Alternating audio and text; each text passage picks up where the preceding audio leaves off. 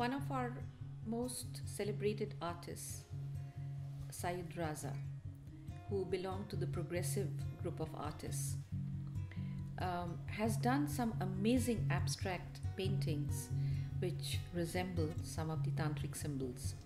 Now, there has been, of course, a great controversy about this because when you look at those works, the first traditional symbol that one can refer to is, of course, the tantric mandala and the very vast repertoire of tantric images which are used in ritual and meditation.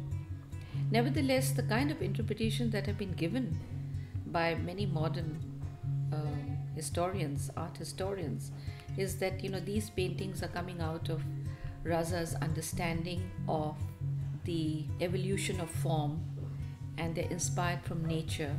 They're inspired from a similar source as Paul Klee talks about in The Thinking Eye, that the first form to be born was, of course, the bindu, the point, and from the point comes the line, and from the line comes other primal shapes such as the triangle, the circle, the square.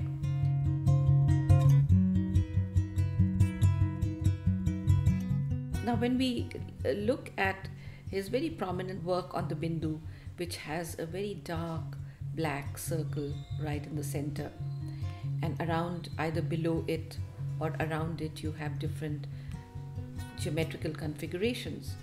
And this he explains as the void out of which the universe is born. Then his images of concentric circles.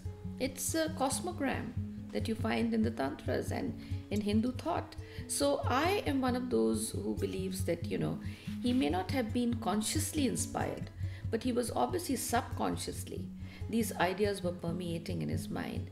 And there are lots of beautiful parallels that one can find in his geometrical abstraction, which resonate and mirror the tantric abstractions of earlier time. And this raises the whole question that is there something ancient about modern art, or is it that something modern about Tantra art?